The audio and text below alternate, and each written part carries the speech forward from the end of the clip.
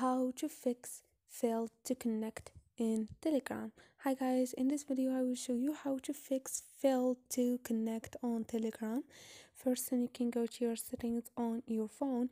The first step you can do is go to your application and see if you have the last update of your app on Google Play or App Store, and go to your settings, then click on apps and click on manage apps.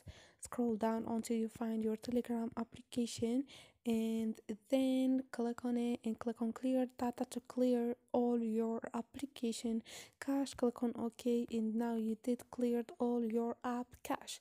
Hope this video was helpful for you guys. If this video was helpful, don't forget to subscribe and don't forget to like the video, and see you on the next video.